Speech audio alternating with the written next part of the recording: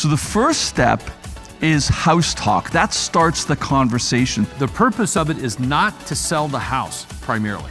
Okay, the purpose of it is to get them to call you, i.e. list their home with you, or at the very least pre-sell you as the agent that's different than everybody else. It's a unique selling proposition promotional piece. They scan the QR code if they're walking by, if they're driving by, there's a URL. They put in that ID number and right away they see a video of you.